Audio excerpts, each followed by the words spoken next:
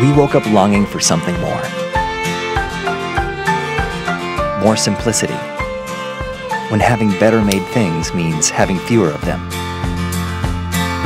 More adventure, when the allure of the unknown turns to the satisfaction of discovery. More connection, when the noise fades and the things that matter most come into sharp focus. It turns out we didn't need much, just a few simple tools and the space to roam and wander. Today, time was measured in moments. And in these moments, disconnected from the rest of the world, we found ourselves more connected than ever.